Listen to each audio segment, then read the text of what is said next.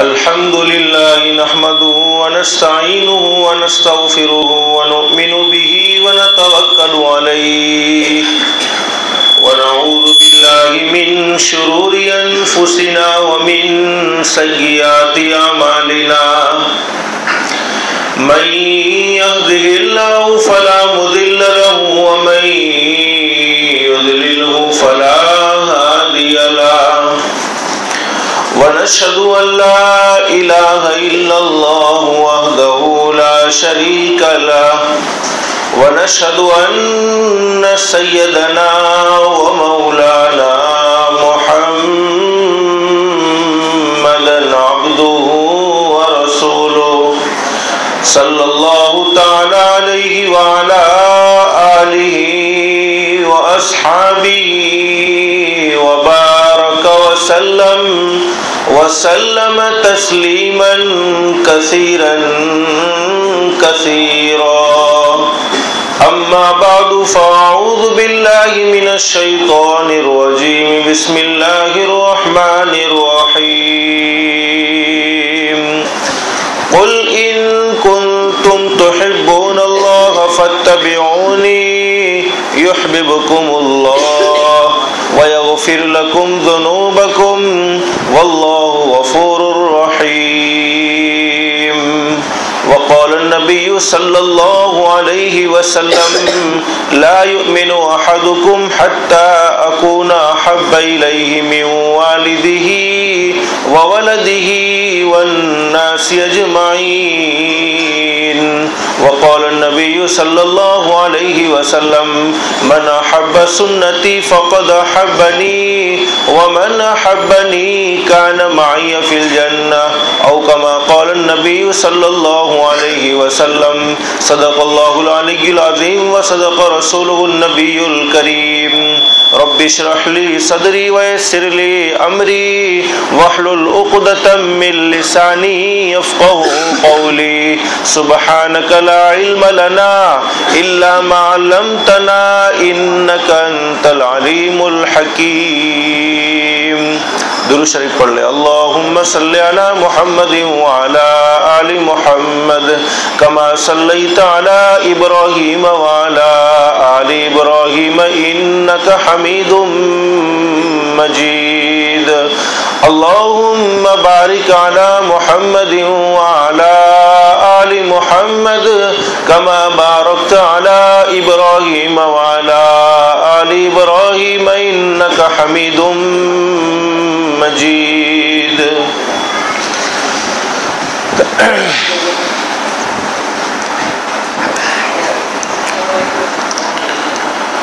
اللہ کا بہت بڑا احسان اور بہت بڑا کرم ہے کہ اللہ نے ہمیں دین کی نسبت پر ایمان کی نسبت پر تھوڑی دیر کے لیے اپنے گھر میں جمع فرمایا. دعا کرو اللہ ہم سب کے جمع ہونے کو قبول فرمائے.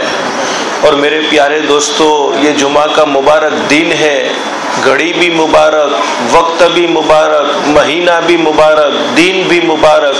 اللہ سے دعا کر لو اللہ تو نے اپنی محبت میں ایمان کی نسبت پر اللہ کے رسول حضرت محمد مصطفیٰ صلی اللہ علیہ وسلم کی محبت میں جیسے ہمیں یہاں جمع فرمایا, اللہ کے لیے کوئی مشکل نہیں. اللہ تعالی ہم سب کو جنت الفردوس میں بھی جمع فرمائے.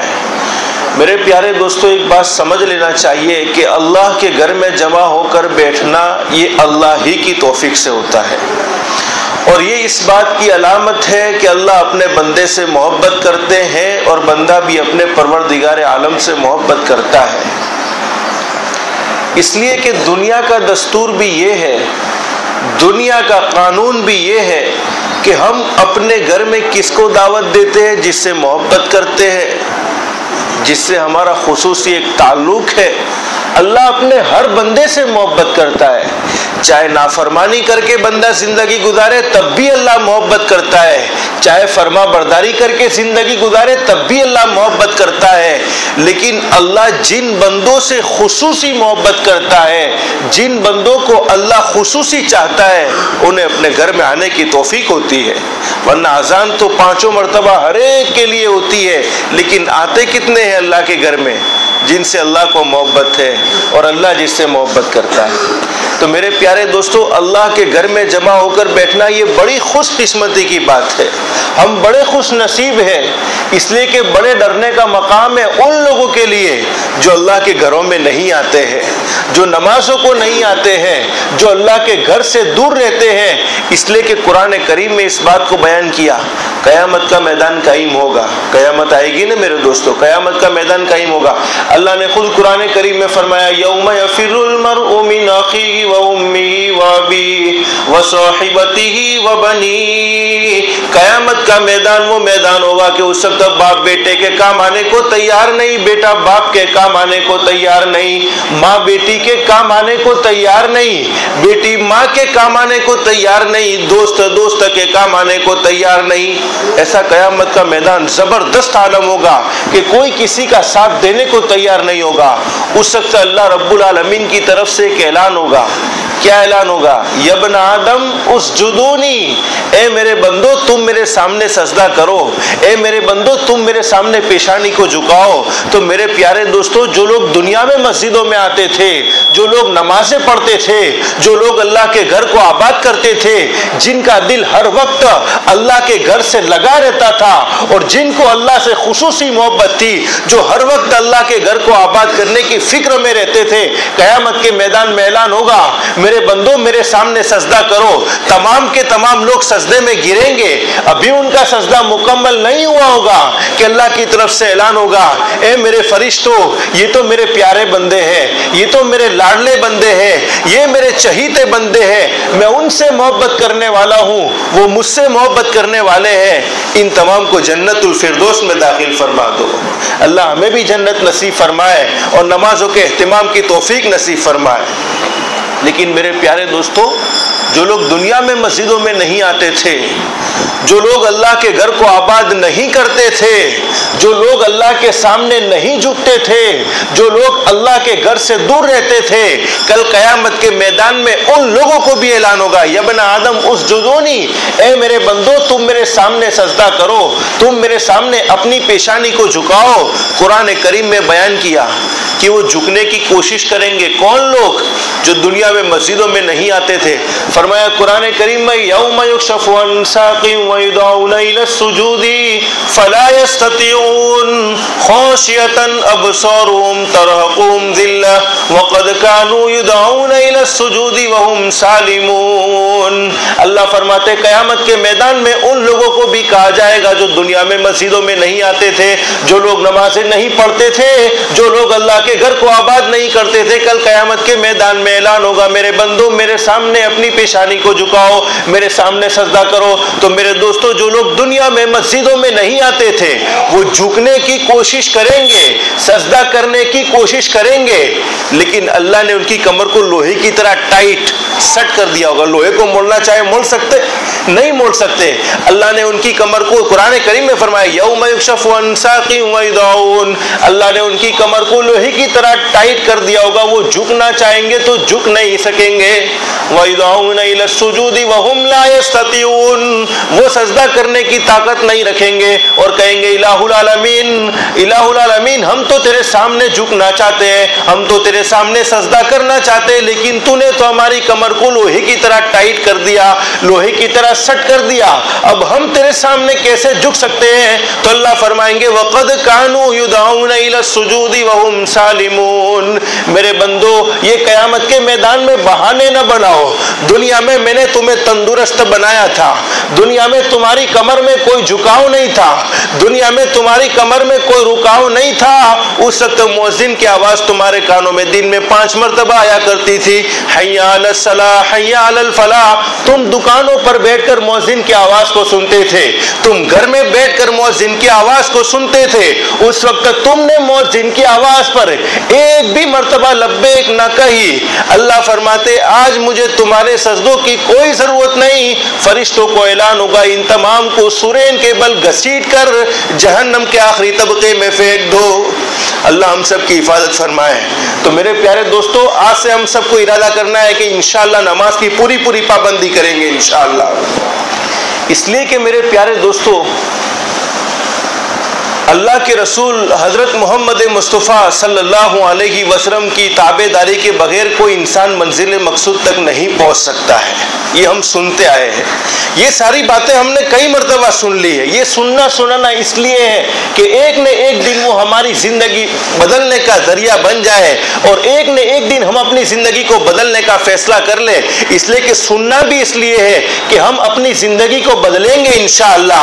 اور جو زندگی ہماری نادانیوں میں گزری ہے، جو زندگی ہماری غفلتوں میں گزری ہے، جو زندگی ہماری اللہ کے حکم کی خلاف ورزی میں گزری ہے، نبی کریم صلی اللہ علیہ وسلم کے طریقے کو چھوڑنے میں گزری ہے، تو آج سے ہم سب کو ارادہ کرنا ہے کہ میری زندگی، میرے گھر والوں کی زندگی، میرے سماج والوں کی زندگی، آج سے میں بھی اپنے آپ کو صحیح کروں گا اور دوسروں کو بھی اللہ کے راستے کی محنت پر، نمازوں پر، اللہ کے رسول صلی اللہ علیہ وسلم پر اللہ کے رسول صلی اللہ علیہ وسلم کی سنتوں پر لانے کی کوشش کروں گا انشاءاللہ.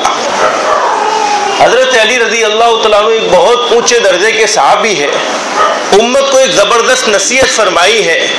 نصیحت یہ ہے کہ من اراد عزا بلا عشیرہ، جو شخص عزت چاہتا ہو لیکن خاندانی نہ ہو، وغنن بلا مال، اور جو شخص مالدار بننا چاہتا ہو لیکن اس کے پاس مال نہ ہو، وہیبتن بلا سلطان، اور جو شخص لوگوں میں اپنا رعب چاہتا ہو، لوگوں میں اپنا دباؤ چاہتا ہو، اپنی ہیبت چاہتا ہو لیکن اس کے پاس کوئی طاقت نہ ہو، ووضاحتن بلا اخوان، اور جو شخص اپنے سماج میں، اپنی سوسائٹی میں، اپنے بھائیوں میں اپنا ایک مقام اور ایک ویلیو چاہتا ہو لیکن اس کو کوئی سپورٹ نہ ہو، تو وہ کیا کرے؟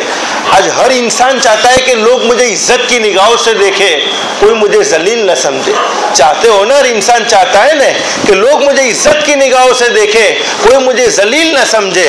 ہر انسان یہ چاہتا ہے کہ میرے پاس مال بھی ہونا چاہیے، میں بڑا مالدار شمار ہونا چاہیے، لوگ مجھے مالدار سمجھے. اور ہر انسان یہ چاہتا ہے کہ لوگوں میں میرا رعب ہونا چاہیے، لوگوں میں میرا دباؤ ہونا چاہیے، لوگوں میں میرا دبدبا ہونا چاہیے. اور ہر انسان کی یہ خواہش ہوتی ہے کہ میرے سماج میں، میری سوسائٹی میں، میرے بھائیوں میں میرا ایک مقام اور ایک ویلیو بھی ہونا چاہیے. تو حضرت علی رضی اللہ تعالیٰ عنہ فرماتے کہ وہ کیا کرے عزت کو حاصل کرنے کے لیے، مال کو حاصل کرنے کے لیے، رعب دبدبے کو حاصل کرنے کے لیے، اپنا مقام اور ویلیو کو حاصل کرنے کے لیے. حضرت علی رضی اللہ تعالیٰ عنہ فرماتے اسے کوئی کام کرنے کی ضرورت نہیں ہے، صرف ایک کام کر لے. کرو گے انشاءاللہ؟ ارے بولو نا، کرو گے انشاءاللہ؟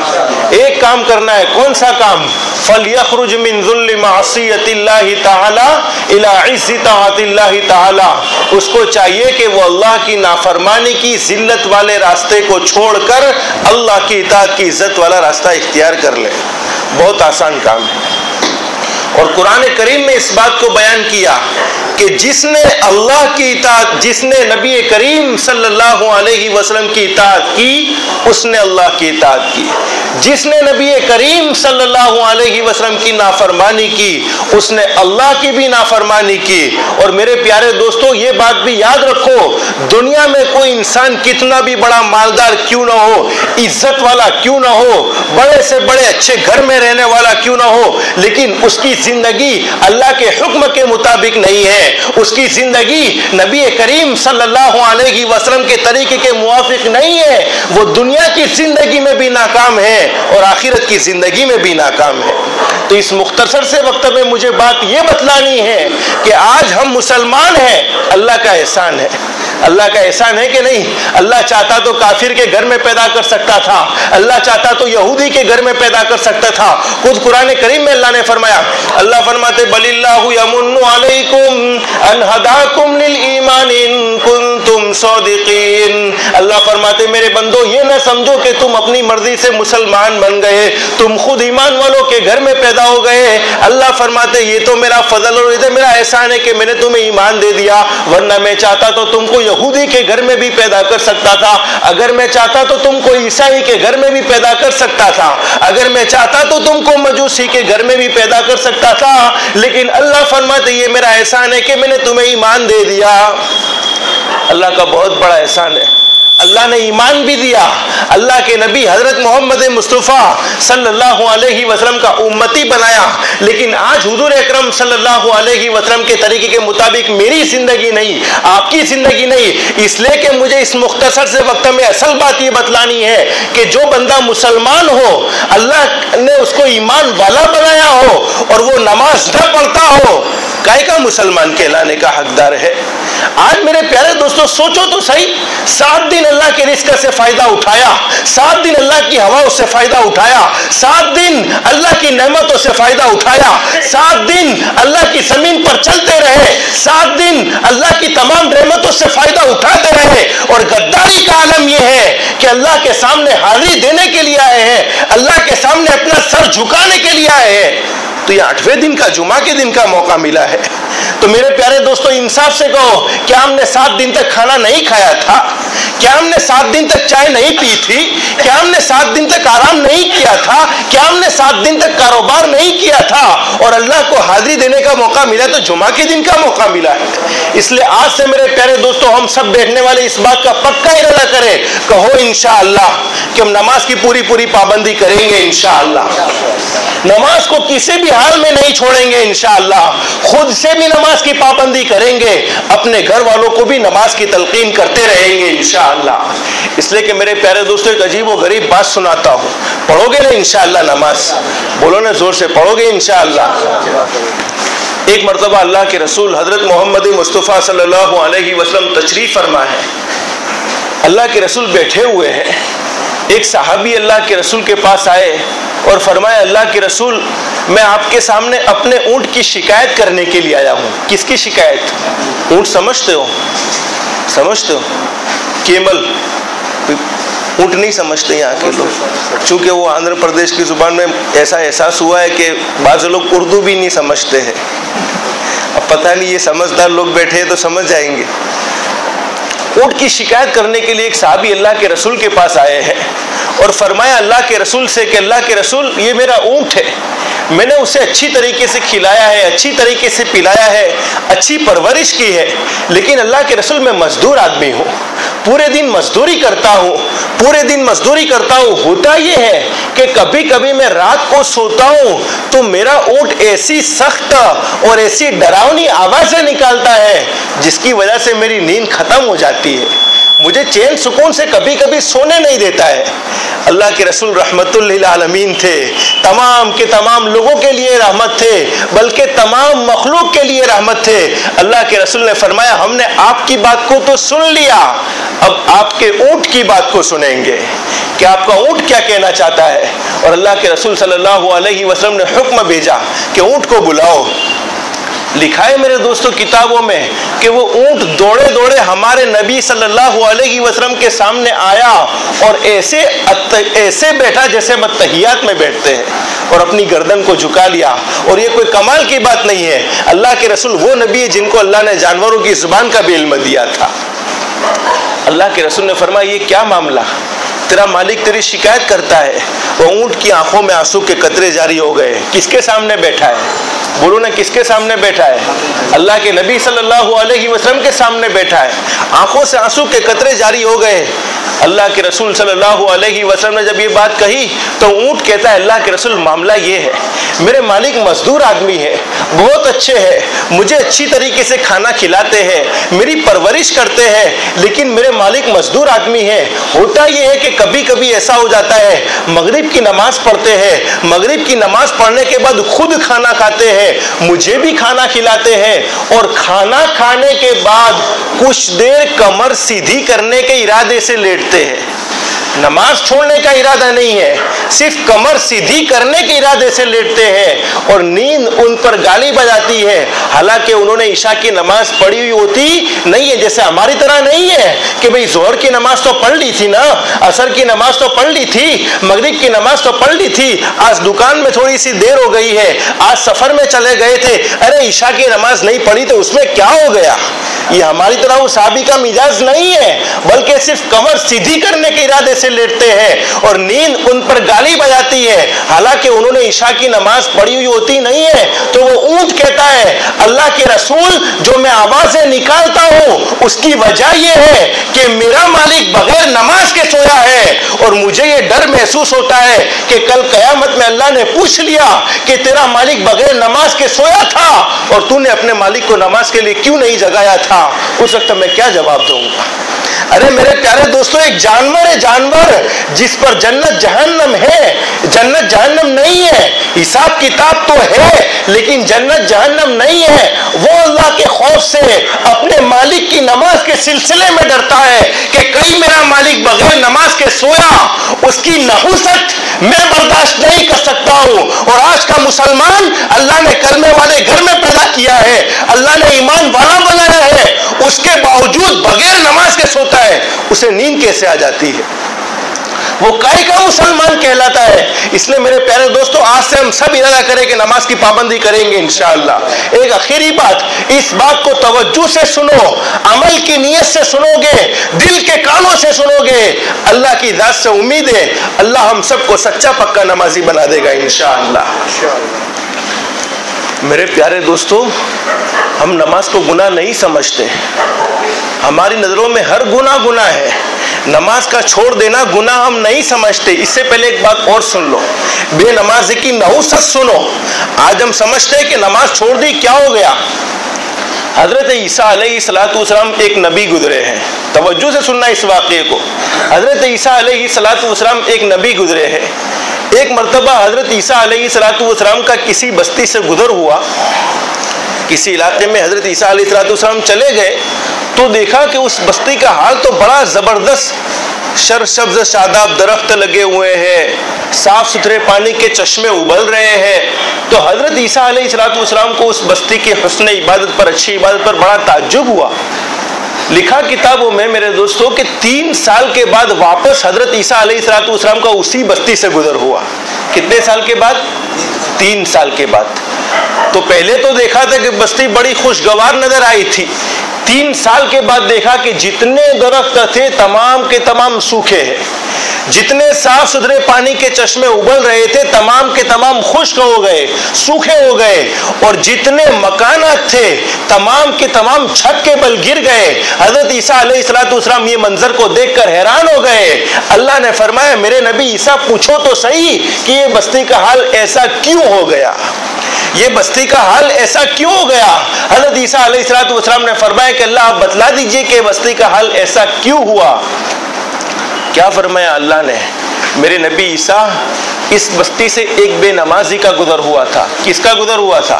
بولتے جاؤ نا, سبق کو یاد کرنا ہے. کس کا گزر ہوا تھا؟ ایک بے نمازی کا, نماز نہ پڑھنے والے کا گزر ہوا تھا. اور اس نے یہاں کے چشمے سے اپنے منہ کو دھویا, یہاں کے چشمے میں جو پانی تھا اس پانی سے اپنے منہ کو دھویا. اس کے منہ دھونے کی نحوست سے اللہ نے تمام کے تمام درختوں کو سوکھا بنا دیا. تمام کے تمام چشمے پانی کے جو ابل رہے تھے وہ تمام کے تمام خشک ہو گئے اور تمام کے تمام مکانات کو چھت کے بل گرا دیا. پھر اللہ نے فرمایا میرے نبی عیسیٰ سن لو, اگر نماز کا چھوڑ دینا دین کے ڈھہ جانے کا سبب ہے, دین کے برباد ہو جانے کا سبب ہے, اسی طریقے سے نماز کا چھوڑ دینا دنیا کے بھی تباہ و برباد ہو جانے کا سبب ہے. تو میرے پیارے دوستوں, نماز کی پابندی کریں گے انشاءاللہ, اس لیے کہ آج ہم ہر گناہ کو گناہ سمجھتے ہیں. چوری کرنا گناہ, بے شک گناہ, لیکن ایک بات کان کھول کر سن لو, نماز کا چھوڑ دینا چوری کرنے سے بھی بڑا گناہ ہے. چوری کرنا جائز نہیں ہے, بہت بڑا گناہ ہے, لیکن نماز کا چھوڑ دینا چوری کرنے سے بھی بڑا گناہ. شراب پینے کو گناہ سمجھتے ہیں, لیکن نماز کا چھوڑ دینا شراب پینے سے بھی بڑا گناہ. زنا کرنا گناہ, زنا کرنا کوئی جائز نہیں, بہت بڑا گناہ, لیکن نماز کا چھوڑ دینا زنا کرنے سے بھی بڑا گناہ ہے. ایک شخص کے بارے میں لکھا, توجہ سے سننا, اصل بات یہ ہے, ایک شخص کے بارے میں لکھا فجر کی نماز چھوڑ کر اپنے گھر سے نکلا, شیطان بھی اس کے ساتھ نکل گیا.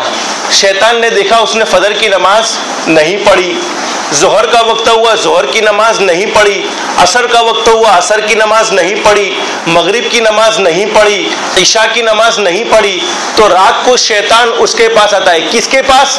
جو نماز چھوڑ کر گھر سے نکلا تھا نا، اس کے پاس آتا ہے اور کہتا ہے شیطان کہ تیرا میرا کوئی واسطہ نہیں. کس کو کہتا ہے؟ ارے بولو نا، بات سمجھ میں آ رہی ہے؟ کس کو؟ جو نماز چھوڑ کر گھر سے نکلا تھا نا، اس کو شیطان کہتا ہے کہ تیرا میرا کوئی واسطہ نہیں، تیرا میرا کوئی تعلق نہیں، اس لیے کہ تو مردود ہو گیا. شیطان انسان کو کہتا ہے کہ تو مردود ہو گیا، تو ہلاک ہو گیا، تو برباد ہو گیا. اس وقت انسان نے بڑا عجیب جواب دیا کہ تو مجھے مردود کہتا ہے، تو مجھے ہلاک کہتا ہے، تو مجھے برباد کرتا ہے. ارے برباد تو ہوا، ہلاک تو ہوا، اس لیے کہ تجھ پر تو اللہ نے جہنم کا توق، لعنت کا توق پہنایا ہے. اس وقت میرے پیارے دوستو شیطان نے جو بات کہی ہے، آج میرے پیارے دوستو اس بات کو دل کے کانوں سے سنو گے، اللہ ہم سب کو سچا پکا نمازی بنا دے گا انشاءاللہ. حالانکہ قرآن کریم میں ہے ان الشیطان للانسان عدو مبین، شیطان انسان کا کھلا ہوا دشمن ہے، کبھی بھی انسان کو راہ راستہ پر نہیں لا سکتا، کبھی بھی اسے اچھے اعمال کی دعوت نہیں دے سکتا. اور قرآن کریم کے دوسرے مقام پر اللہ فرماتے ہیں میرے بندو شیطان تمہارا دشمن ہے، تم بھی اس کو اپنا دشمن بناؤ، تم بھی اس سے دشمنی رکھو. لیکن شیطان نے کیا بات کہی ہے؟ سننا، شیطان کی بات سنو. شیطان کیا کہتا ہے؟ آپ کو معلوم ہے حضرت آدم علیہ السلام پیدا ہوئے، معلوم ہے حضرت آدم علیہ السلام پیدا ہوئے، تو حضرت آدم علیہ السلام پیدا ہوئے تو تمام کے تمام فرشتوں کو سجدہ کرنے کا حکم ہوا تھا. قرآن کریم میں فرمایا وَإِذْ قُلْنَا لِلْمَلَائِكَةِ اسْجُدُوا لِآدَمَ، تمام کے تمام فرشتوں کو حکم دیا کہ حضرت آدم کو سجدہ کرو. فَسَجَدُوا، تمام کے تمام فرشتوں نے سجدہ کر لیا، إِلَّا إِبْلِيسَ، کس نے سجدہ نہیں کیا؟ بولو نا، کس نے سجدہ نہیں کیا؟ امام صاحب سب خاموش خاموش نظر آتے ہیں آپ کے مقتدی. سبق کو یاد کرنا یہ کوئی بیان نہیں ہے. شیطان نے سجدہ نہیں کیا. اب شیطان کیا کہتا ہے؟ شیطان کہتا ہے کہ میں نے تو حضرت آدم علیہ السلام انسان، حضرت آدم علیہ السلام مخلوق ہے مخلوق، میں نے تو حضرت آدم علیہ السلام کے ایک سجدے کا انکار کیا، ایک سجدے کا انکار کیا، اور ایک سجدے کے انکار کرنے کی وجہ سے میری ساری زندگی کی عبادت کا صفایا ہو چکا، اور میری پوری زندگی لعنت والی ہو چکی، اور میری پوری زندگی ہلاکت والی ہو چکی، میری پوری زندگی بربادی والی ہو چکی. اور تو نے تو آدم کے رب کے دین میں 34 سجدوں کا انکار کیا ہے، معلوم نہیں تیرا کیا حال بنے گا.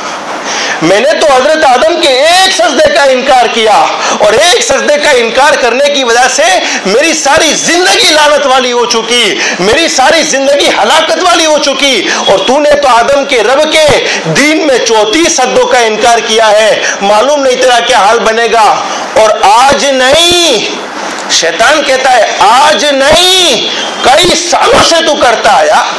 تیری 20 سال کی عمر گزر گئی، 30 سال کی عمر گزر گئی، 40 سال کی عمر گزر گئی، 50 سال کی عمر گزر گئی، اس کے باوجود تجھے نمازوں کی توفیق نہیں ہوئی. تو میرے پیارے دوستو دل پر ہاتھ رکھ کر کہو کہ نماز کا چھوڑنا کتنا بڑا گناہ ہوگا کہ شیطان یہ بات کہنے پر مجبور ہے. تو آج سے ہم سب کہہ دو انشاءاللہ کہ ہم نماز کی پوری پابندی کریں گے انشاءاللہ. ہم خود بھی نماز پڑھیں گے، ہمارے بھائیوں کو بھی نماز کی دعوت دیں گے، ہمارے گھر میں کوئی نماز نہیں پڑھتا ہے اس کو بھی نماز کی تلقین کرتے رہیں گے انشاءاللہ. اللہ ہم سب کو کہنے سننے سے عمل کی توفیق نصیب فرمائے. وآخر دعوانا الحمدللہ رب العالمین.